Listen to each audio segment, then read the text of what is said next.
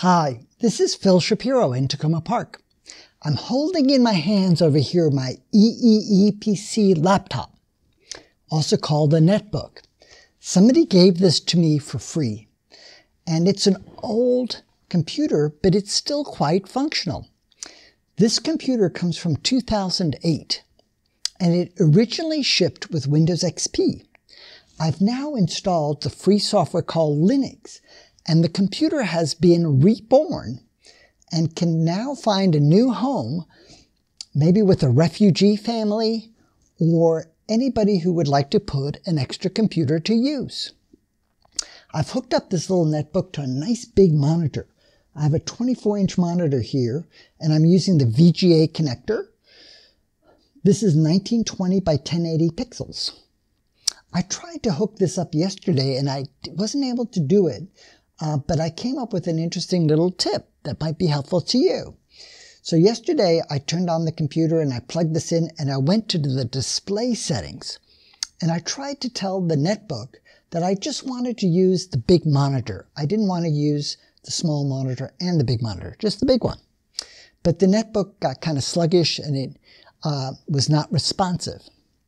So today I tried exploring and I went into the advanced settings in the display and I turned on something called configure monitor or configure display when connecting.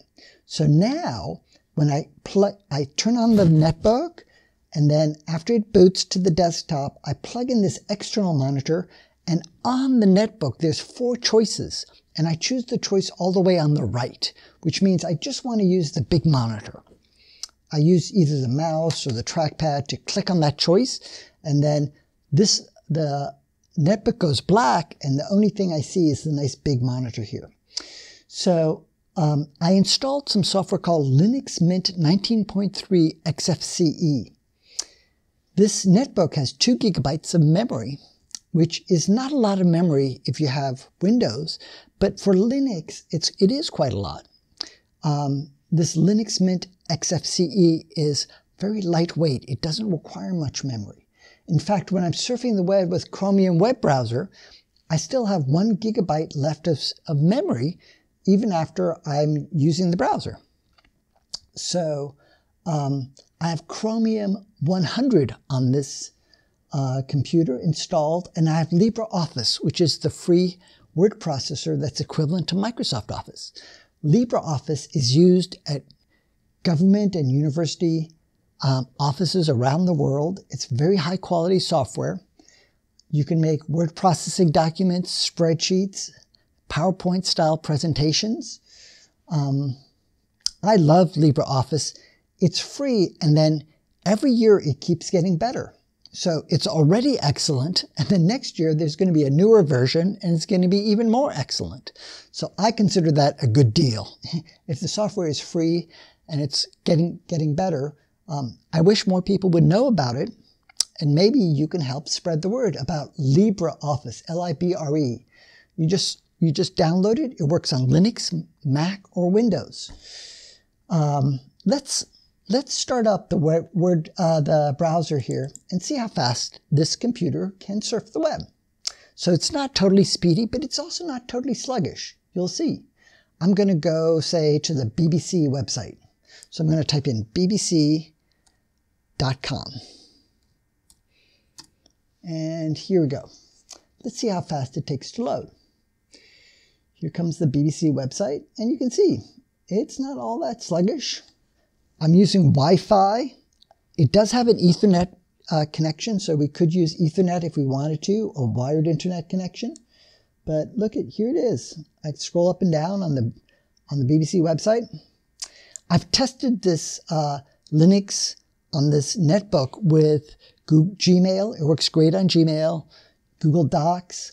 I didn't install Zoom. Even though this netbook has a webcam, I don't think the processor is quite fast enough to do video conferencing. So I didn't even test it yet. But I'm pretty sure that it would struggle to keep up. You can do word processing on here. You could, let's try YouTube videos. I haven't even tried that. Let's try it. I'm curious. It either works or it doesn't. we'll go and look at one of my own YouTube videos, a learning video I made right in the same room here called Coin Questions at the Library.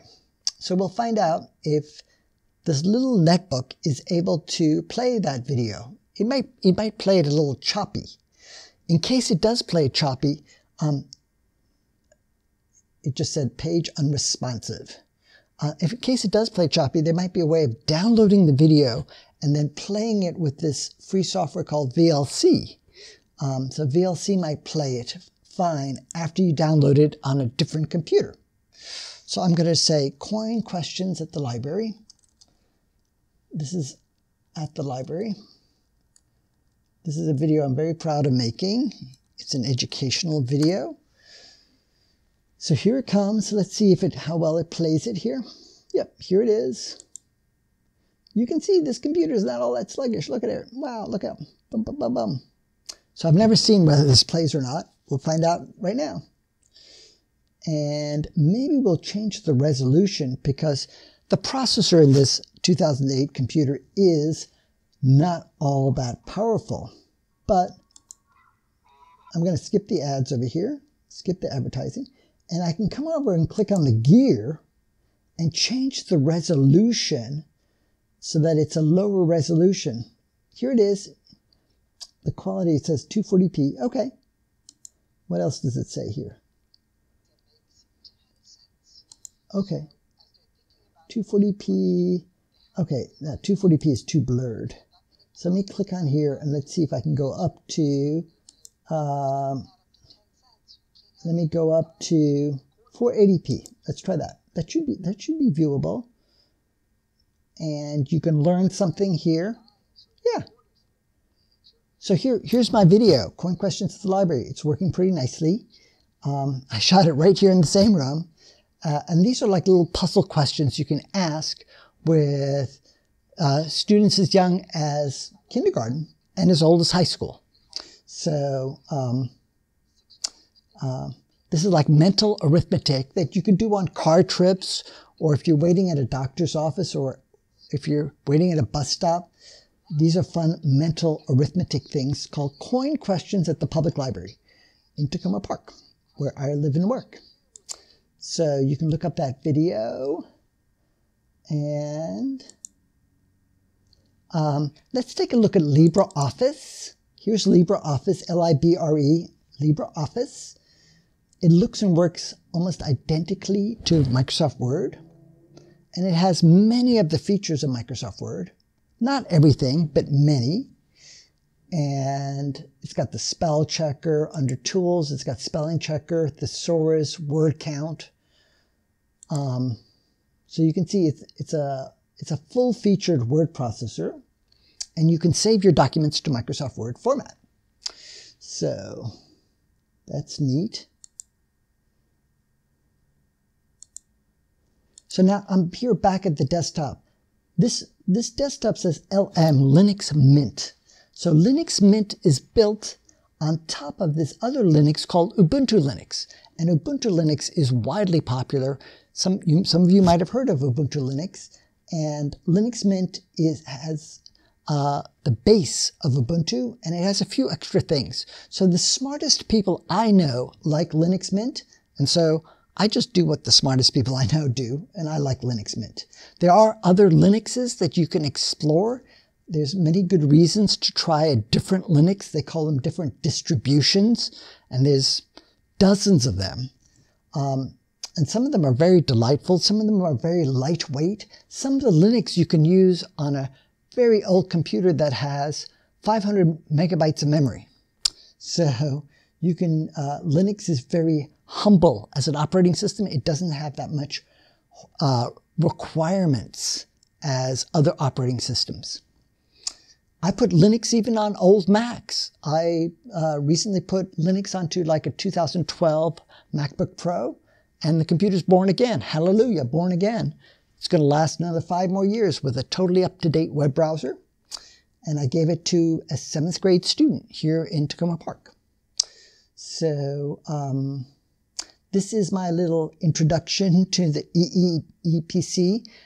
If you want to find out more about this particular laptop or any laptop, you type in the name of the laptop and the model number, and then you type in the word review, and then you'll find some magazine that reviewed that laptop in the same month or close to the same month that it was first released. So I typed in EeePC 1000H. That's the name of this model of this netbook. And I went to Laptop Magazine, and they had a very detailed review that was quite praiseworthy of this lightweight little laptop. This thing is so cute. You could easily mail it to another country. You could mail it to Haiti for use at a hospital in Haiti, or a school in Somalia, or wherever you think that a cute little computer can be put to use. Or maybe you have a friend here, right here in the United States, who could use an extra computer at their house. This is not a fast computer, but it is very usable. And my 4th grade teacher, Mrs. Woodford, at the American School of Paris, she taught me the difference between the words opinion and fact. And to say that a computer is obsolete, that's almost always an opinion. Today we learned the fact that this computer is not obsolete. It can be put to use, and you have a role in helping to spread that truth so that people don't put these in the trash. Please don't put a netbook in the trash. Find somebody like myself in your community who likes Linux. You have to sometimes ask around, who likes Linux? Ask at your public library. You see I'm wearing a sweatshirt that says opensource.com. Let's go to the opensource.com website, which is sponsored by Red Hat, a big Linux company that's now part of IBM. So let's come over here. I'm going to type in opensource.com. And if we go to this website here, there are many, many interesting articles. They have new articles every week. You yourself can submit articles, and they're very encouraging. They provide free editing of the articles. Even if you're a high school student or a middle school student, if you want to write an article, they'd like to hear from you. So the articles I like best on this website are from a friend of mine, Don Watkins, who is a retired educational technology director in Western New York State. And he has written about 250 articles for this website. I always learn something new when I'm reading something by Don Watkins, and there's other excellent authors on this website. I've written about 50 or 60 articles myself. I should be writing some more. I think I've got some that I'll send over to these folks. And you can see scrolling up and down. This is a lovely little netbook. The battery on this laptop, it still works quite well. So often with the old laptops, the battery might not have a lot of power left, but I just happened to notice the battery on this netbook, which was given to me for free, is actually quite strong. So I hope you learned something new today. Please help spread the word. We don't need to put these in the trash. We should reuse them.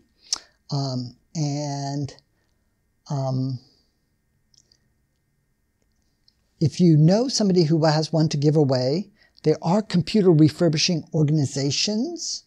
You can send me an email. I'll tell you about some of my friends in St. Paul, Minnesota,